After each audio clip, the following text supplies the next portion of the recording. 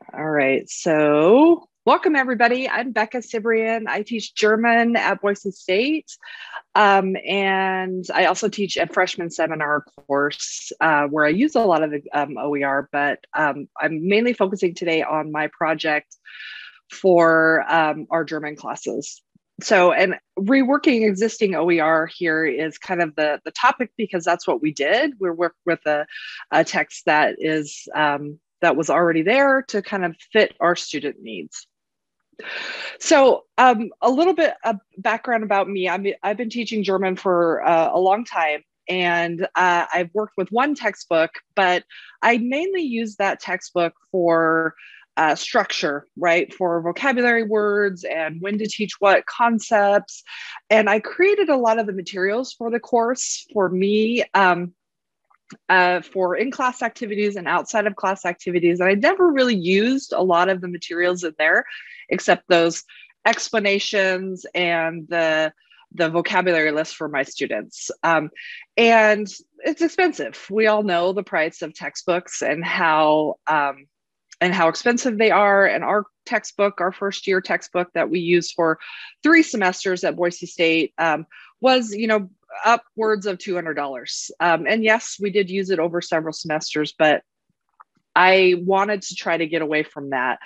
And also I have thought for years and years and years and years to create something of my own, but I just never had any, I didn't know how to go about it. And I have all kinds of folders in my Google Drive that have, okay, first chapter, second chapter, third chapter, and content in them, but I didn't know how to organize out of all of that. So that's kind of a little bit of background for me. So when the Opal Fellowship came across my radar from the Idaho State Board of Education, I jumped on this opportunity, and this gave me the impetus to have some structure and some support, but then also to really get into creating something. And the stipend helped, but this is a little bit of information. Also, the course that was part of the program, well, part of the fellowship offered by Rebus was also very helpful because it gave you the nitty gritty of how you go about from idea to publication of an OER. So that gave me structure as well. I currently work with an OER text, and I want to show you briefly, it's from the Center for Open Educational Resources in Language Learning. I want to show you briefly the website. Okay, it popped up, I hope. Okay, there we go. So if there's any language teachers here, there are a lot of resources here that are all free and open for you to use, and in all kinds of languages, not just the more commonly taught languages. They also feature a lot of less commonly taught languages. They're based in Austin at the University of Texas there, and they are actively working with open resources. And so the text that I use here is Deutsch im Blick. So this is a screenshot of it, and I'll jump in and show you a little bit of what it looks like as well. But this gives me the structure that I need, as far as vocabulary lists and what content to do when. But as you can see, the second edition was in 2017, but the first edition of this was from 2008, and all of the content here is from that time. So we're working with chapter 7 right now, so I'm going to jump into that and show you what it looks like. So this is the textbook. It's all hyperlinked pages of grammar and vocabulary down here, and a bunch of videos. So it has all of that information, but we wanted to kind of rework this so that it would work a lot better in our classes. So what we ended up doing is we decided, and I am saying we because my partner Franziska Borders also applied for this fellowship, and as part of the fellowship, we tried to figure out, well, what are we going to do? So that was the first step. And we decided that we wanted to focus on the grammar portions of the textbook. And it's important to note that the textbook that we're working with has a copyright on it that you can rework and remix however you want to. You just have to give attribution to that. So that's important to note for this reworking. And so we decided there that we would start with the grammar portions. And the reason that we wanted to start there instead of content-wise is that the grammar explanations were built in this fairy tale language. So it was all about Rumpelstiltskin and Snow White and Sleeping Beauty. And the feedback that I had gotten from students is that it was very confusing for them to try to do the activities that were in the grammar portion because of the language that was there. And we weren't teaching that language, obviously. So that was where we decided to start, was with the grammar portion of it.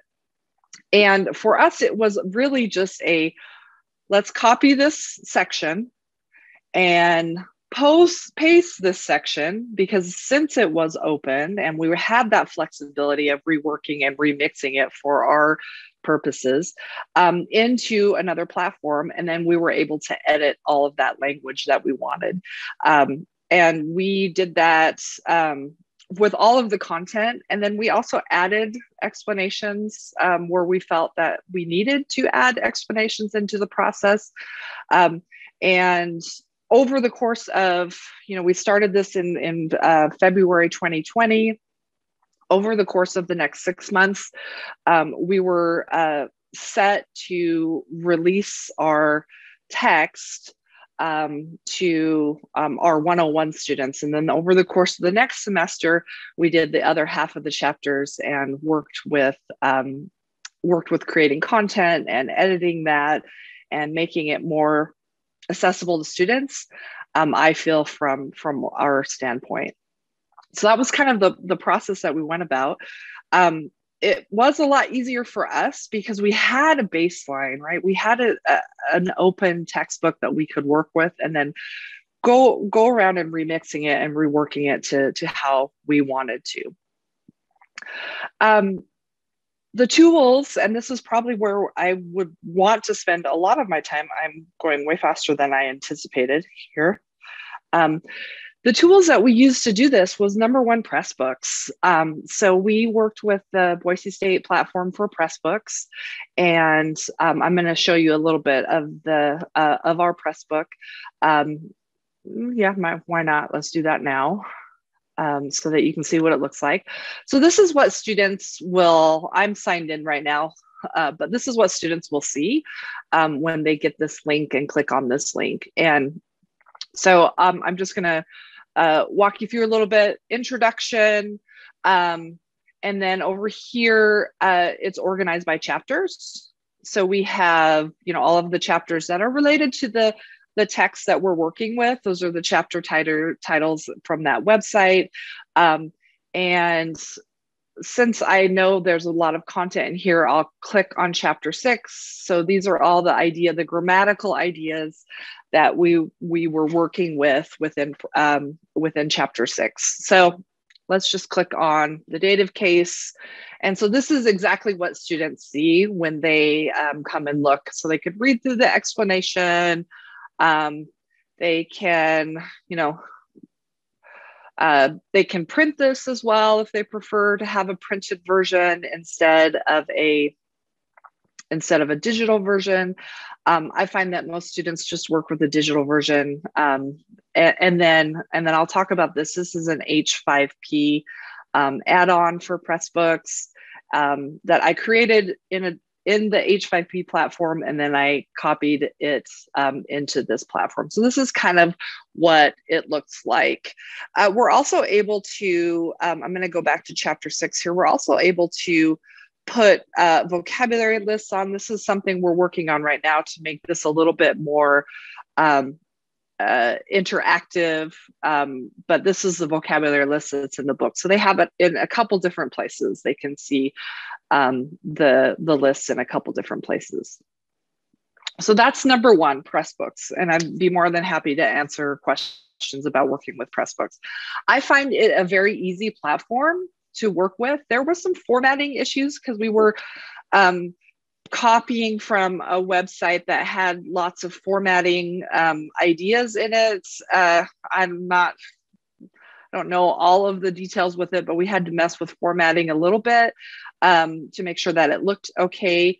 But other than that, I think it's a pretty easy platform to work with.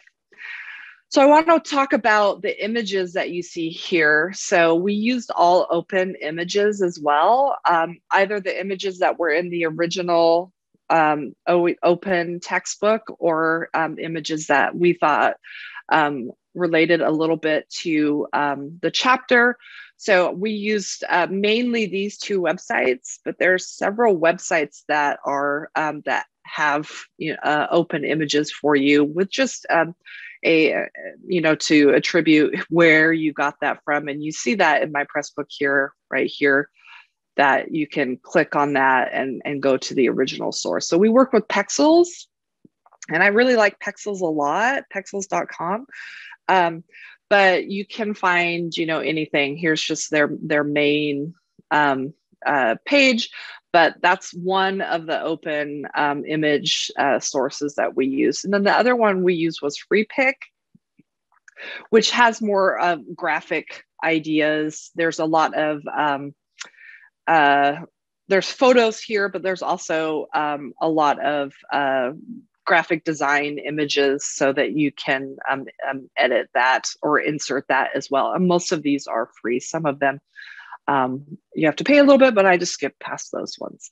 And then the other idea that I want to talk about is H5P. And this is the H5P explanation thing, but this is where I think students are used to in language classes, kind of those fill in the blank activities or the matching activities. And we wanted to include some of this into our Pressbook as well, just so that they can get some of those practice. And the feedback from students on these, I mean, these are some of the different ideas that you can put into, that you can create with the H5P platform that are open and available for it to embed within Pressbooks. So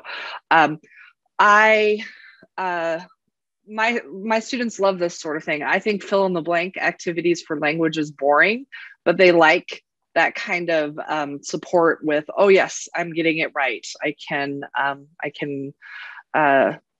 got all the answers right this time. I'm learning the language, so they like that idea. So are we done? No. Yes. We have a textbook that we've used in 101 for one semester, so in the fall. And then Franzi, my partner, is using it in her 101 course this semester. And then I'm working with it in 102, but we're still editing. I'm still adding content to it. I change things as I feel that they need to be changed. The students are my reviewers. So if there's something that I ask pretty regularly as part of class, is there something in the reading this week that didn't make sense? And I get feedback from them. And so that's, for me, is part of the reviewing process. And I think that will probably go on for quite a while, which is okay. It's all right to not have a complete book. Also, now that I've done this for this part, I want to spend my summer creating the content part of this. So I want to work with this textbook that I'm working with now, the OER text, and to use all the materials that I've created already for support, and then kind of tailor that to my needs and my students' needs in the classroom, what I think is most important for them for communication and for learning the language. And so that's going to be my process for the summer, at least for part of the text. And then over the next couple of years is to continue adding content vocabulary and activities and, stuff that I would use in the classroom instead of, all of that information that's there that I just don't use because I don't find it valuable, or my students don't find it valuable, or for whatever reason. So we're not done, but we do have a text that we are ready to move on somewhat from, but I think the editing process will go on for quite some time. So now we have some time and I'm going to stop my share because I don't think we need to have that screen. I'd rather see all of you instead, to ask any questions about platforms, tools, process, if you have any.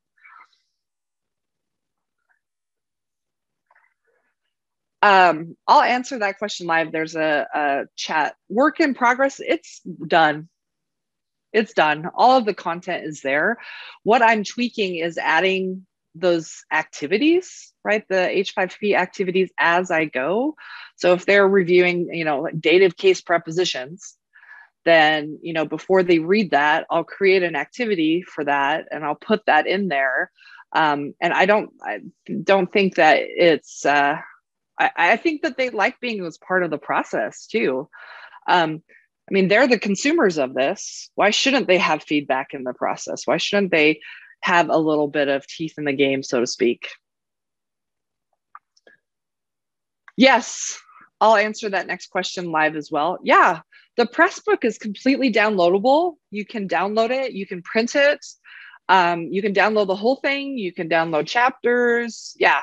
And someone correct me if I'm wrong, but I would say that students had a larger problem with the website that textbook website that we're using. They had to try to figure out, they're used to a traditional, text, where they, it's chapter 1 and it's 25, 50 pages. And here it's just one web page with hyperlinks to everything. And I think that's a huge learning curve right now for my students, is I have to walk them through and show them how to get to all the information within the textbook. So I think that the web-based textbook right now, they can't download that. They have to have internet, but the Pressbooks that we're creating, they have access to that.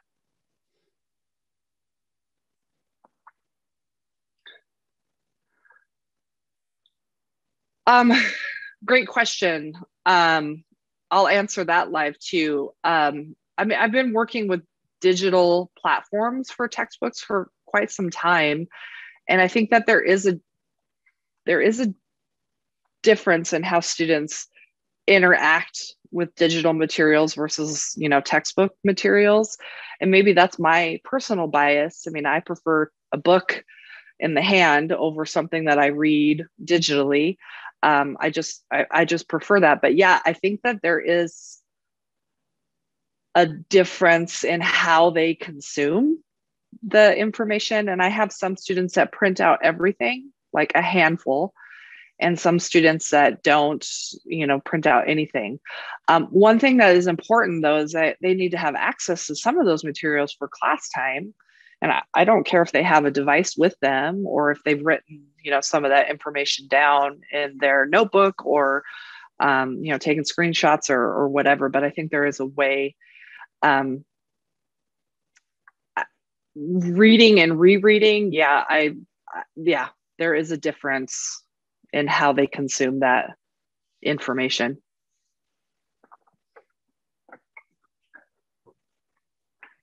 Does anybody have any questions about the platforms I used?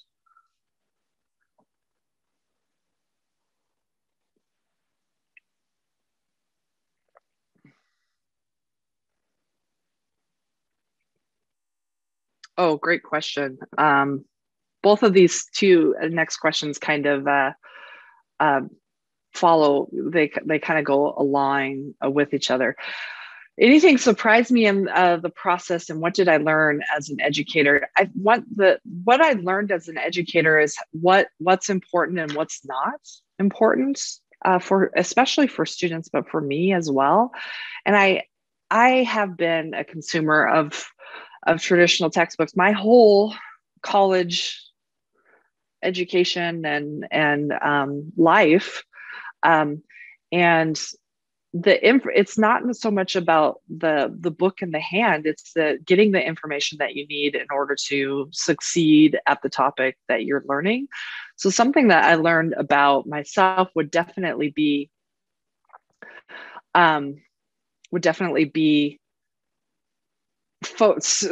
focusing activities more and the materials that we have more towards students. And one way to do that is the freeness of it, right? I mean, that has been a huge difference for my students. Even when I first started working with this OER text, I told them, hey, it's not perfect, but it's free and we'll fix the parts that aren't perfect.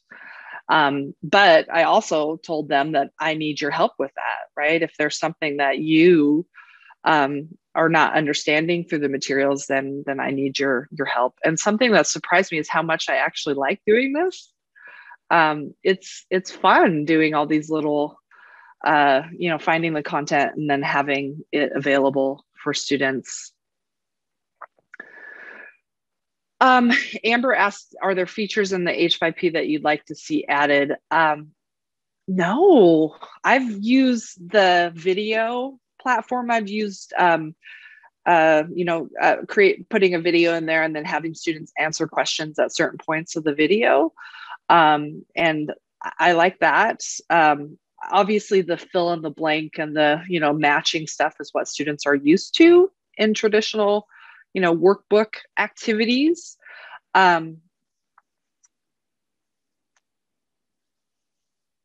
So I think that it has mostly everything.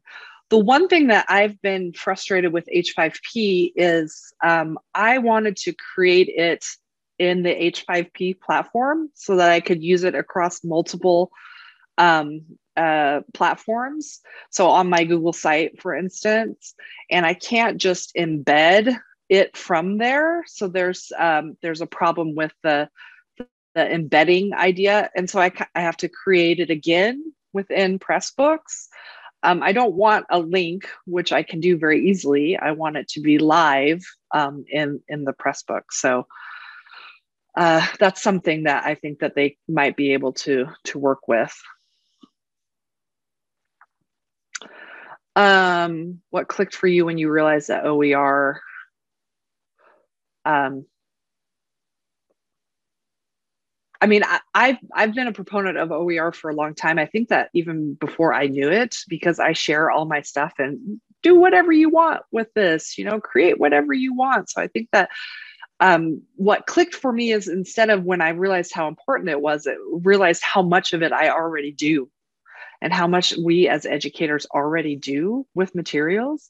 And what OER actually is, I don't think it's just textbooks. I know it's not textbooks. It's, conversational activities that I create or tests that I create and share with people to rework and remix for their own uses. I think that to teach and engage with students, sure, but to collaborate, I think that collaboration and sharing of materials, teachers already do that on a regular basis. Well, for me, for content development, this summer, the textbook part of it, the vocabulary and structures, that's going to take a long time, I think. But I was very lucky that I already had a baseline, right? I already had something that I could jump off of to rework and remix. For like the math group, for instance, I mean, that just presented, I mean, they had to figure out, first of all, what's their project, and then what's the information that we want to include in it. I was very lucky in the idea that I had, I was able to, have something already and rework and remix that. So I was very lucky that way.